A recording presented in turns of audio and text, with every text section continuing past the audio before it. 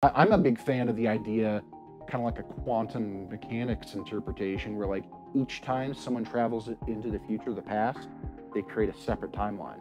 And that's more like the Flash concept. Exactly. Yeah. And so like you don't have to worry about like the grandfather paradox and all that. Right. That whole time travel stuff that, you know, that's in some of the Marvel movies. But like, I feel like the Flash, like, yeah, every time he would run to time travel, he would make a new timeline. So you have all these timelines. I like that. It's less messy. Yeah. Less messy. I like that. The concept of like running faster than time is basically what he's doing, right?